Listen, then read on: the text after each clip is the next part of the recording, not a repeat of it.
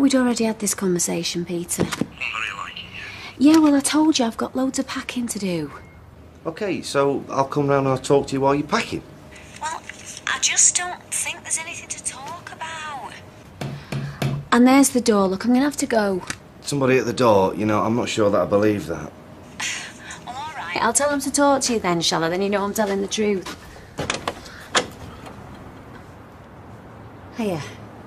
I've got to go. Bye. Right, if I come in for a minute? Well, It's just I saw you leaving Peter Barlow's this morning. Oh. Right. You might say that. Yeah. Yeah, come in. Thanks.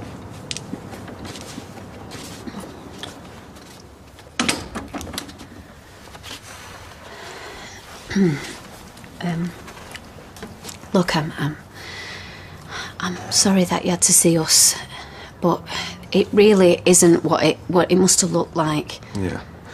I've had all of that already. What, from Peter? Uh-huh. Right.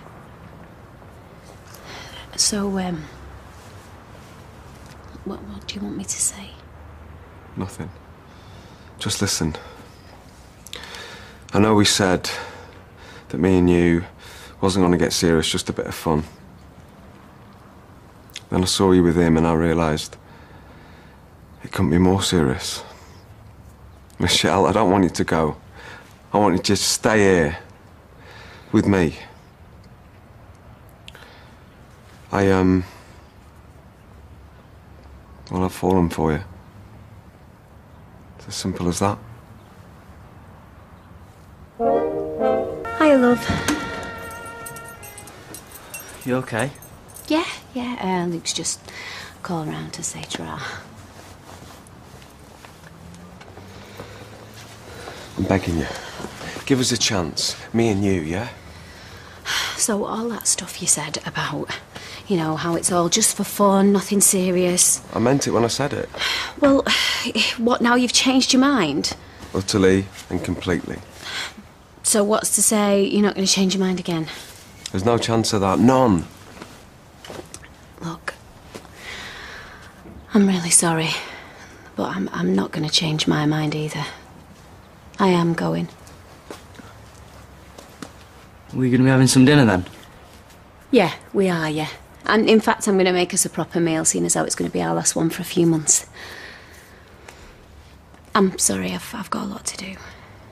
That's okay. I've said all I came here to say, and it's obvious I'm wasting my time. Have a good trip.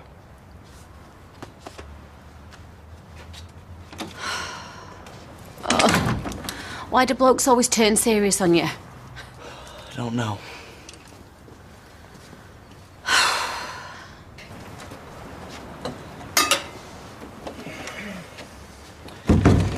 Yeah, I know. You haven't got time to talk to me. You've got to get everything packed, ready for your big tour. Right, so if you know, then... Why did I come? Because you gave me no choice, Michelle. You wouldn't talk to me. And anyway, you've got loads of time. You told me you're not leaving until tonight, so... Right, so... maybe all that was just an excuse and it's just that I don't really want to talk to you. Could be. Ryan, mate, you couldn't leave us alone for a couple of minutes, could you? Well, not till you've finished your lunch. Come and sit down. Well, I'm not hungry. Well, you were till he arrived. Now finish it.